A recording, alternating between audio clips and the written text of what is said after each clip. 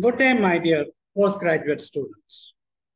Look at the screen and behind my back.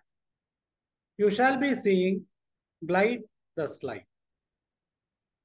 This is a new venture I am plunging into.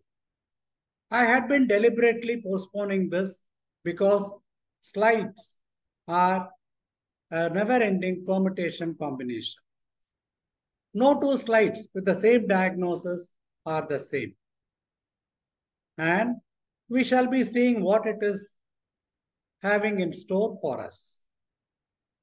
My professor used to say, look at the slide, study the slide. The slide will take you to the book. The second rule is, remember rule number 1. In this way, we shall be doing it helter-skelter, but progressively covering a substantial portion. And a word of warning or a consolation to all of us, no institute, however great it is, can cover all the slides for the exam for any particular group of students. 50% of the slides kept for the exam are from outside. Therefore, we should have developed a method of studying the slides and then correlating with the text. If you do not follow this particular rule, then seeing the slide alone will not take us very far.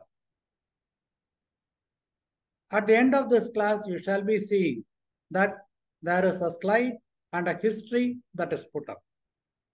You people are free to see the slide, to refer to the books, to discuss with your colleagues, or even your junior faculty. Again, come back well armored for the discussion the subsequent day, which shall again be posted. So look at this slide carefully. It is a well-focused and a highly representative area that has been photographed. The references shall be shown. It is a case of a 10-year-old boy with worsening vision. You students are free to discuss among yourselves, with your colleagues, with your teachers, go to the books, to the net, whatsoever, and come well prepared for the discussion, the subsequent session. I wish you all the best to make the maximum use of this Glide the Slide. Thank you.